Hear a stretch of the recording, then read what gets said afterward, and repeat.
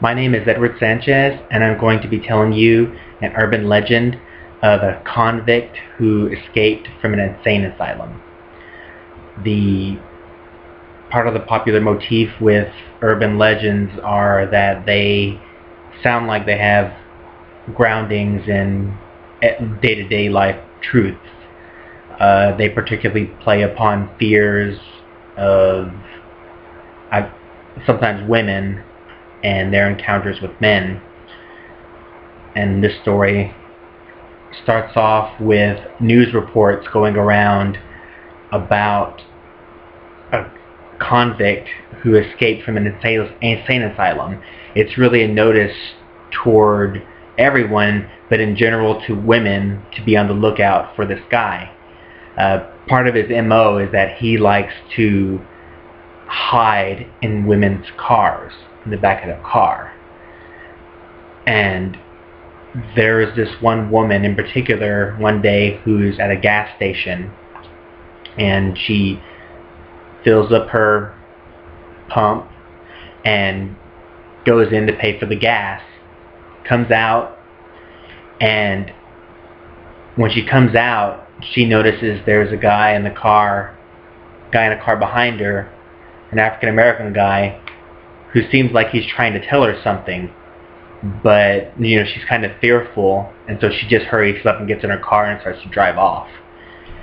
And when she's partway down the road, she happens to notice that the guy, the African-American guy she saw behind her at the gas station, is right behind her. And in addition to following her, he's honking his horn and flashing his lights at her. And she, of course, becomes frightened at this, and so she grabs her phone and she calls her husband, and she's telling him, this guy is following me, I'm almost home, please be there when I get there. And the husband happens to have a gun in the house, and so the wife drives to the house, hurries up, jumps out of the car, and the husband is outside at this point with the gun, and the African-American man in the car pulls up right behind her. And the husband, points the gun, but before he can really do anything or say anything, the African-American man comes out of the car. He's like, no, wait. Look behind you in your car. In your car. There's a guy in your car. He's right. He jumped right into your car when you went to go in to pay for your gas.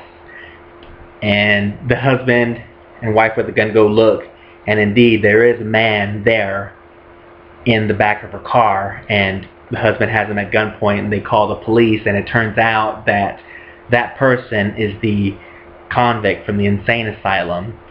And there's, in a way, the most popular moral of the story that I've seen of this man in the car. One of the main lessons is for people, if you're to leave your car for a second, always lock your car, because you never know who could not only come in and steal something, but who could go in and wait for you to abduct you or whatever.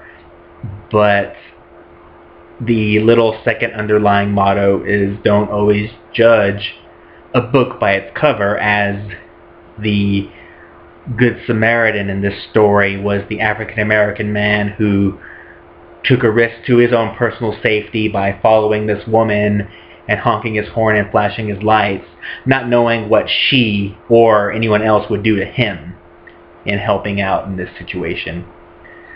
But I just have to reiterate that from many of the retellings I'm able to see of this story, that the popular lesson here is to lock your car when you leave your car, no matter for how long. Okay, thank you.